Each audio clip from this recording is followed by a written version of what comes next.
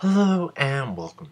So for day 2 of the Festive Cryptic Clue Fest, the items you will need are 4 bear furs, 6 anchovies, and 2 air tiaras. If you check out Reddit, there are some hilarious pictures of what people have paid for these items. I wish I'd have gotten this out a little sooner because it's almost time for the reset, so hopefully there's an extension, but that's kind of unlikely because yesterday when I checked out the clues page after the reset, it never really showed up. Like, I stayed up to like 9 hours after reset and pretty much gave up after that. And when I woke up, I found out that the clue came out just a little after I went to sleep.